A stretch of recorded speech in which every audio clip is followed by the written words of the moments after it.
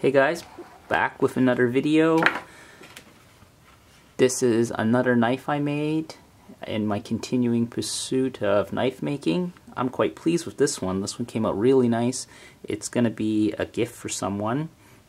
I made a little paper case for it as well. But the knife itself is made from an old machete, reclaimed the metal. It's high carbon steel, obviously. It's a single bevel grind, so it's a right-handed knife. It's got a chisel grind. I did a little etching here of a logo, bocote and maple handle. Yeah, so this one came out really nice. It's razor sharp, holds an edge beautifully.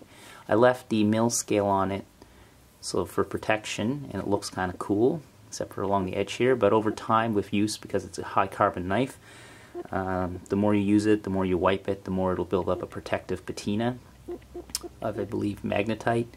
So yeah, I'm quite pleased with how well this knife came out, so I think it'll make a great gift. I did mess up. I have done a larger knife, but then I realized I wasn't really happy with the grind, so then I fixed it and then started over and then made another one, another blade. So this one here you'll see it in the video if you watch the rest of this video, just where I made some mistakes and then how I corrected them, and just kind of kept at it until I got something I liked.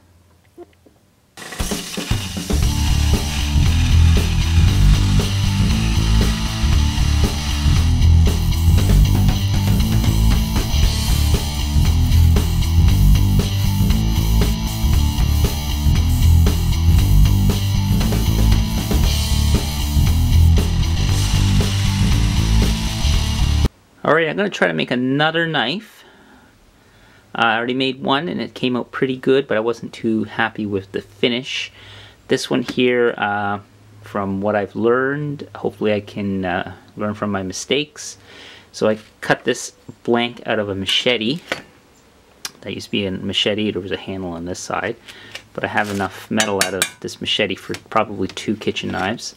So I've already traced out my template that I kind of made up myself, that I'm kind of happy with. So it's cardboard template I sketched out, traced it, cut the blank out of the machete. Now I'm going to, and I ground it all out, so it's a clean profile.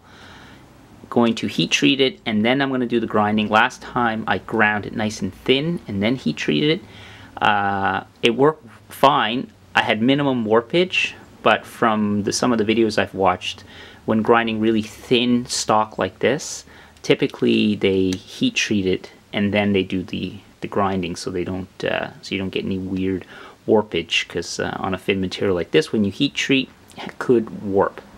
So I'm gonna heat treat it, then I'm gonna go grind this.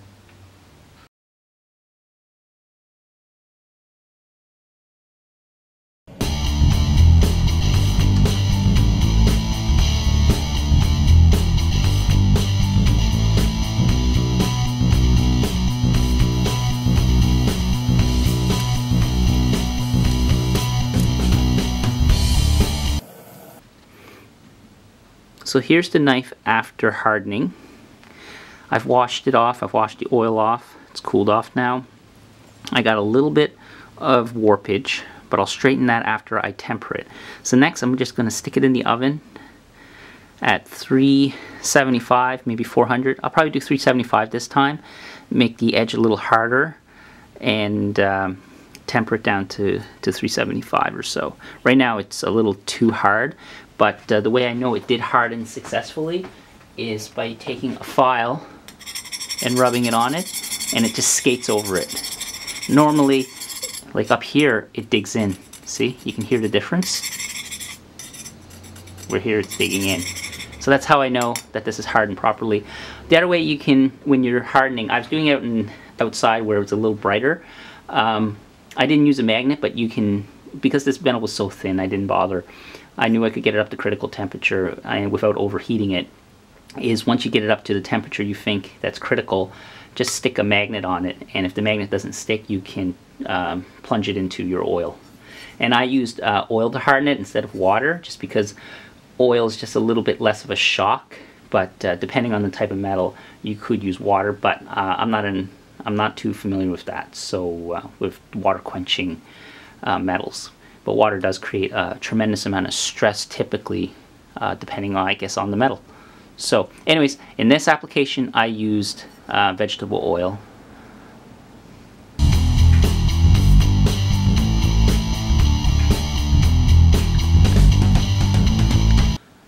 Alright, so I got the blade tempered in the oven, let it cool, and there's a bit of a kink in it, a little bit of warpage when I hardened it, just around here. But if you have an issue with the blade or anything and you need to straighten it, what I've done is I took my mini grinder, and I have one of these sanding flap discs, but if you have like a flap disc for a drill or something, you could use one of those, a sanding disc. And I sanded in a concave into the piece of wood here, ground it out, and then now I can straighten this by just placing it and just gently tapping with a dead blow hammer or a hammer of some sort. But you don't want anything too hard, because you want to distribute the force a bit.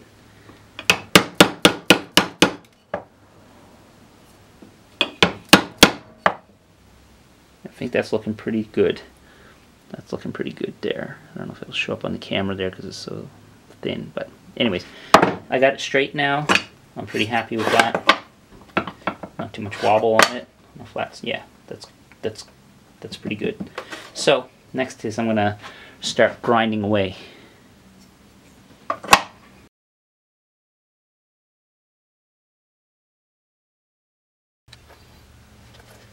Since I'm going to be grinding this hardened, already heat treated, I got to be sure to not overheat the edge. So I have some water over here that I'll dunk the blade occasionally to keep it cool so it doesn't overheat.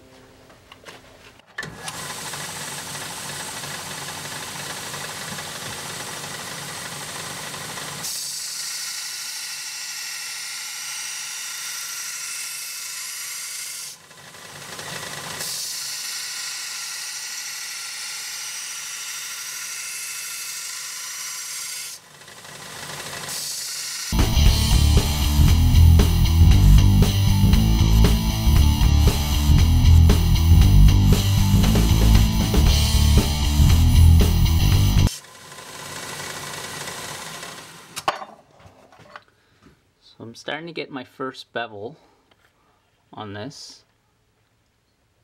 It's not looking too bad. I'm going to work my way until I get fairly close to an edge, because this is just a chisel grind, so I'm going to take it all the way to the other side. And then I'm going to step my way up. I'll do this first grind, and then I'll work my way up, and then I'll grind the whole thing flat.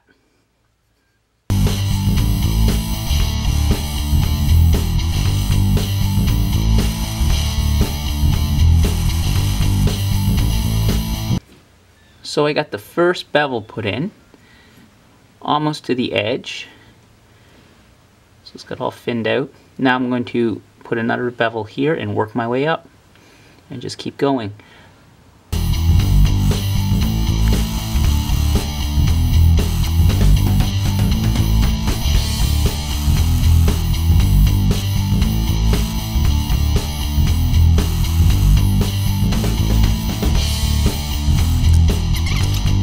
So now I'm just going to keep going up.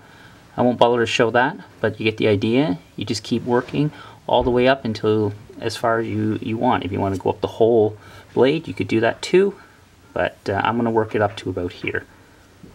So I've been grinding away at this. This is looking pretty darn good. I'm quite happy with this. Nice and even. I haven't really made any mistakes with it.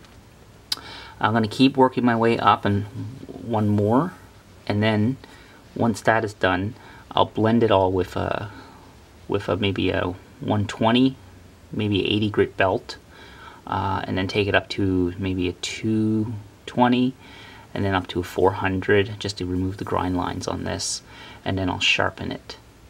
It's hard to get the proper lighting on this, so it's hard to see, but it does look pretty good. Maybe I'll snap a few photos and append it.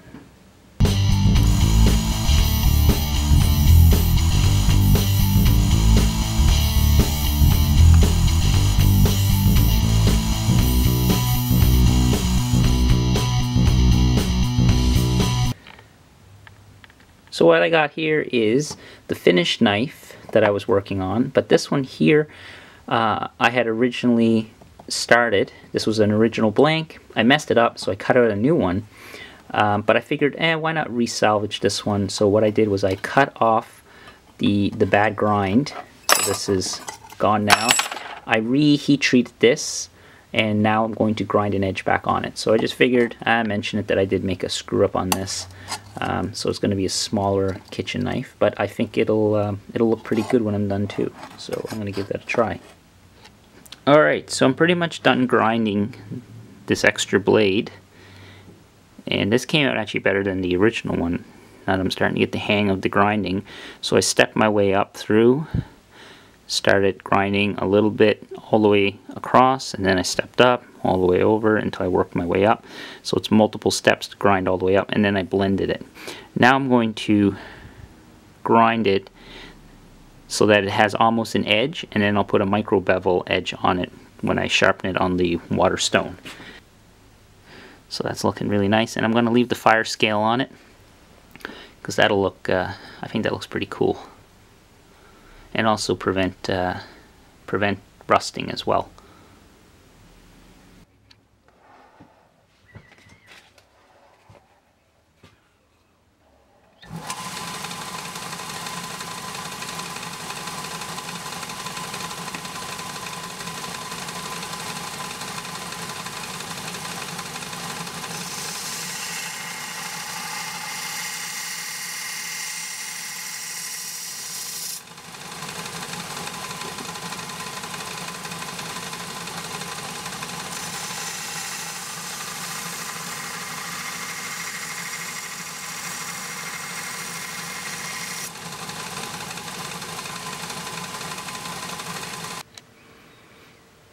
Alright,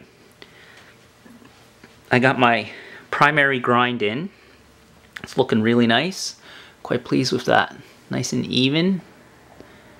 Better than the first two attempts I had. Much, much better. And again, this is going to be a right-handed knife, so the grind is on the right-hand side. Now, I've taken the edge all the way down and almost to a point, or I should say the bevel down to an edge.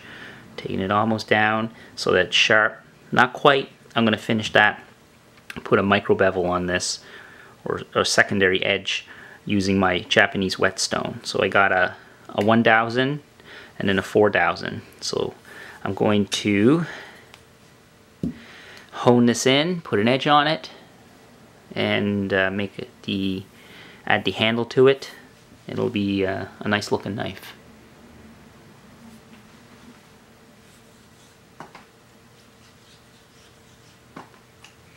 So I'm going to wet the stone really nice.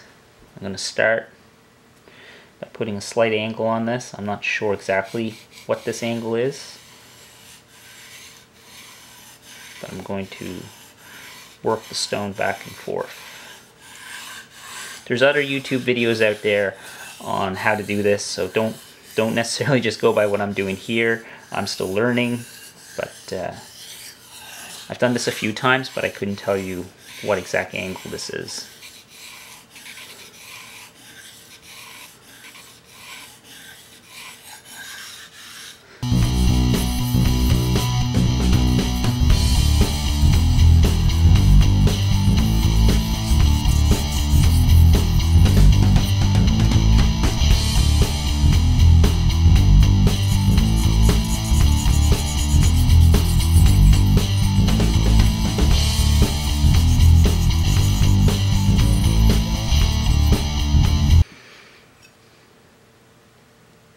Okay, now that I got a nice little bevel on it and a burr, there's a bit of a burr now on the back side, I'm going to work it lengthwise. Just a couple strokes.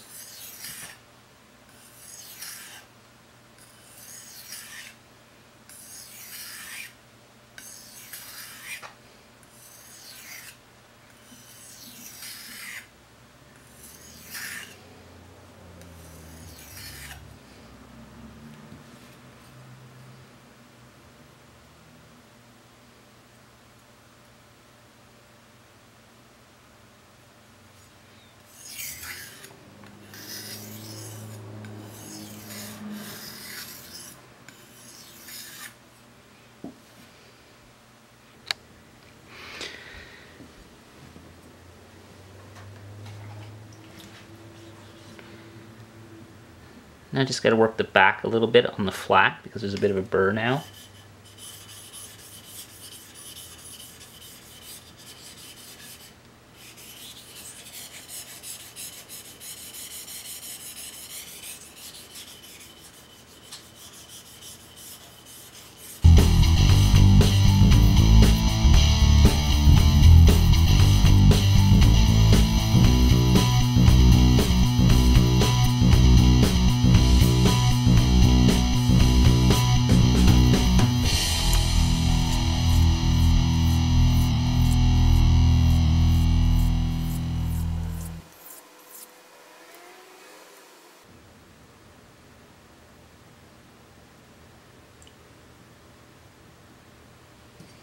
I'm going to grab a piece of cardboard to stroke off a little bit of the burr, and then we'll try cutting some paper with it.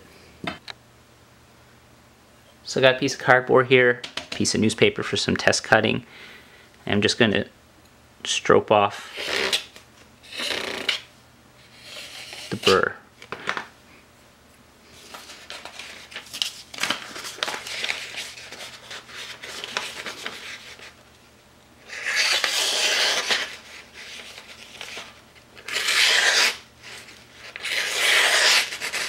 Cuts all the way through on most parts, or all parts of the edge. So that's pretty respectable. Now I didn't spend a whole lot of time at this. What I'm going to do is I'm going to go back at it, hit it some more, but I won't bother to show that on camera. But the same procedure, and do that on the 4000 as well to get this thing scary sharp.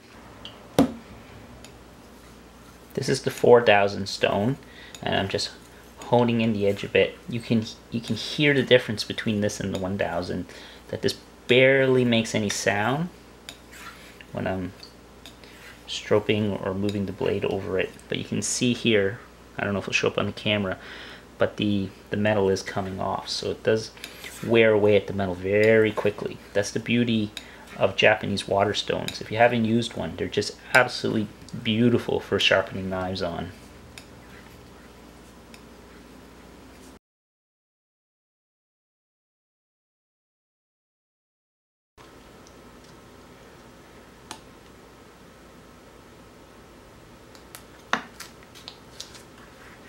I'm just going to apply a piece of tape here,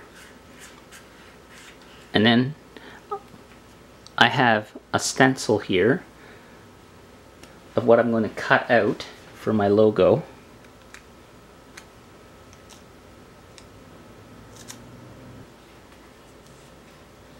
So to cut this out, I'm going to use a super sharp new X-Acto blade.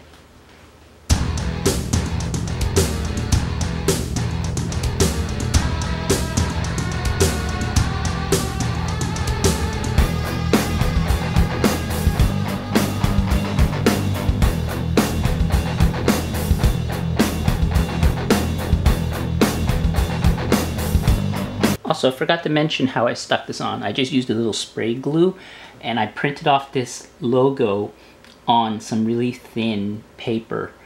Just paper. You could use regular paper, but I just printed it out on some thin paper and then stuck it on so that it wouldn't be as hard to cut through with the knife. So to etch the knife itself, it's really simple. There's all kinds of YouTube videos and how-tos out there. Just Google it. But the basic premise is you need a power source connected to 2 wires, the positive wire connected to your blade, the negative wire connected to your alligator clip, and then to the alligator clip is a piece of cotton or paper towel dipped in some salt water, and then you apply the pad to the area that you want to etch, and it'll start removing the material. Alright, I'm done the etching. I'm going to remove my stencil.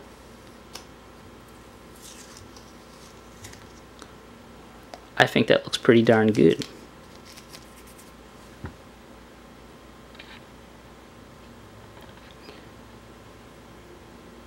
Now I'm going to scrub at it to remove the oxidization. Okay, here it is, all cleaned up. I got most of it clean. I might have to scrub at it a little bit more, but all I did was I stuck it in the sink with some water and scrubbed at it with a scouring pad just to remove that oxidization. But it's got a it's got a pretty good etch. You can hear it when I run my fingernail over it. There's definitely a nice ridge there. So it's all the way around. I'm quite pleased with that. That looks nice.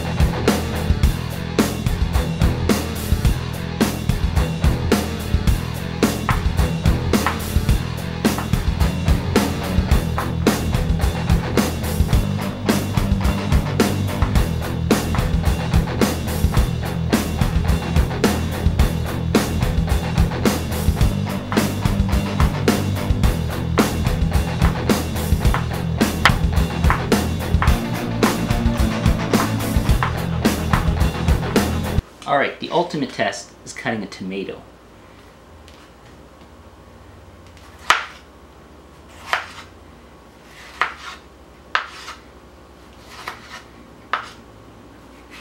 Cuts this all day long, not a problem.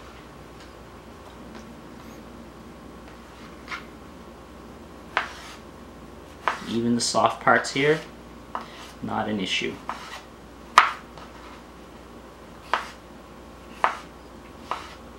Typically it's the skin of the tomato that's the hardest to cut, this right here. Just like butter.